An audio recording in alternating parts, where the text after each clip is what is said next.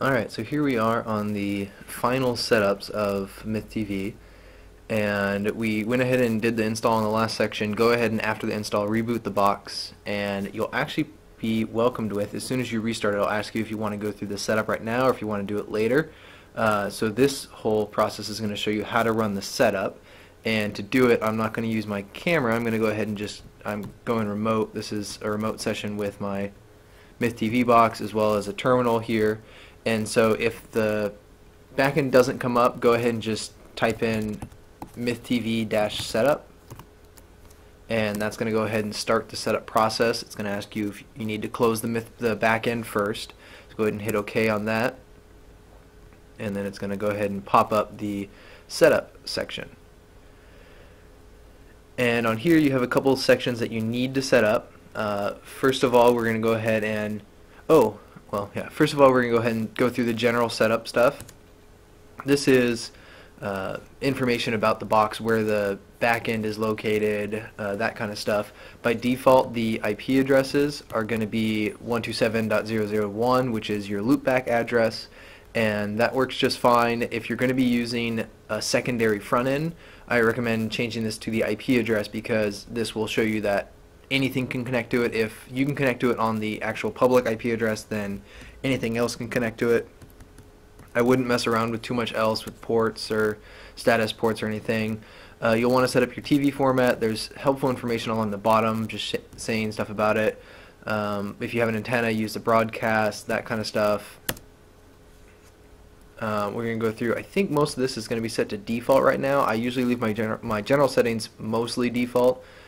Delete files slowly. I don't remember if that was default or not, but that makes your hard drives not freak out if you want to delete a program. It kind of just slowly deletes the files and doesn't have to delete everything at once, especially if you're watching TV. It gets annoying.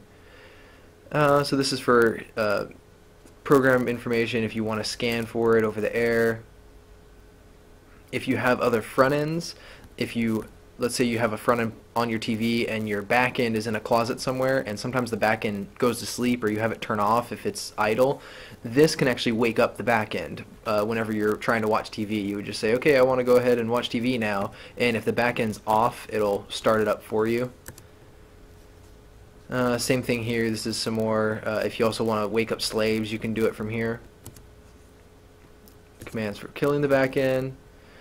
The maximum simultaneous jobs, I would recommend starting at 1 and working your way up, because even I have a Core 2 Duo at, I think it's like a 3.0 or 3.6. If I'm trying to watch HD and flag commercials and transcode or something like that, it definitely is noticeable. So I would recommend leaving this at 1, as well as your CPU usage.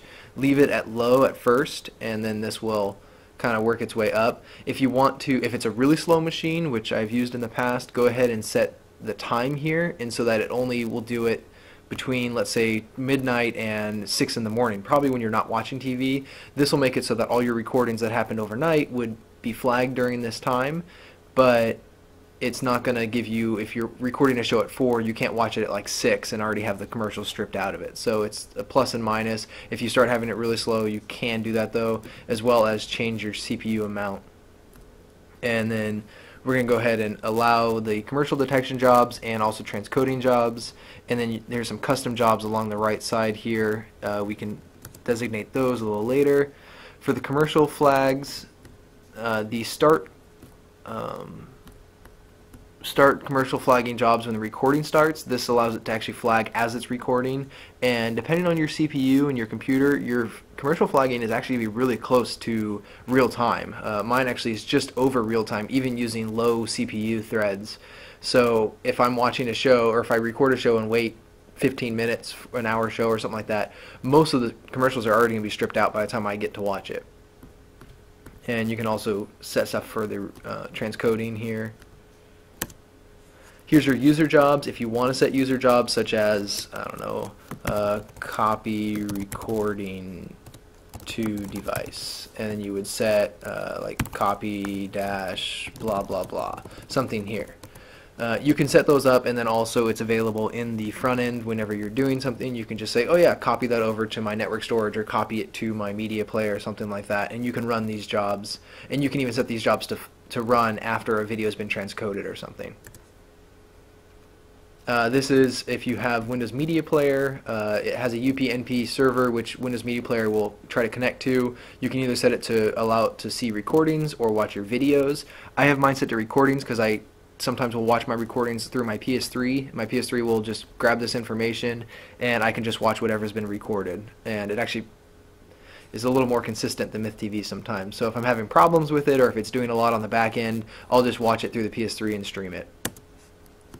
On to capture cards. I'm not going to delete all my capture cards because I've done that too many times now, and so I'm just going to walk you through what I've done for my capture cards. I have five tuners. I have 3 physical devices. My first one is, and when you're setting up your tuners, the priority here in the order you set them up, I believe is the priority it takes when watching live TV. You can't set a priority anywhere for live TV, and so that just goes by when you set up the device at which time. Recordings you can set priority later, so don't worry about priority for a recording, but for me I want my HD PVR to be my first live TV device. And so if I go into here, it's set as a H.264 encoder card, HD PVR, and I select my video devices, video 0. That just is what it was. It automatically got that for me, and so I don't need to change anything else here. My input is component, and my audio is actually my optical audio, so I'm going to go ahead and set that to optical. You have a couple options if you have S-Video, composite, but for the most part if you're doing HD it's going to be component, and you're going to want probably the full surround sound. Next up is my HD Homerun. This one is it's plugged directly into my computer into a secondary NIC, and so it has a funky 169 address, but I just left most of it the same. Available devices is 1 or 0. You can see I already have it set up, so it warns me that it's already in use. And recording options on the HD Homerun, you can actually set it to do max recordings of 2, because in MythTV 0.22 it now allows for simultaneous recordings if it's on the same multiplex. So typically for me, Time Warner Cable has a couple different channels that'll have like maybe 3 channels at a time. So if I want 2, 4, 7, I can record both of those with just using one tuner. I could actually and so you can set this to higher. I would recommend setting it to 2. If you have problems, go back down to 1. We're going to finish that guy. My second HD Homerun is exactly the same. I think I need to change this to allow 2 as well. But everything else is just exactly the same. I also have a Hodgepodge HVR 1600, and that's these 2 devices here. It actually has 3 tuners on it. It has an analog, a digital, and a radio. I don't have the radio set up, but let's start here with the analog, which in my case is, there's a whole walkthrough on the MythTV wiki. You'll want to read that because you do have to compile some drivers, at least with the kernel I'm using. And so if it's something else you can use, here's the Mpeg Recorder, and this shows a lot more information about it. Do not use analog for the HVR 1600. There's a problem with it right now. For me, I'm going to go ahead and use the IVTV driver, and my tuner is 1. It has some other inputs, but I'm just going to leave it on tuner 1. And then finish that guy, and my digital tuner on it is the DVB, which is digital video broadcast, which is the standard they use a lot of places in the United States. They use a different standard, but you can still call it DVB. This information all was received automatically. This is for satellite information, the DISEQC, and recording options. You will want to make sure that this one is set to max recordings of 1, because this one does not support multiplex recordings.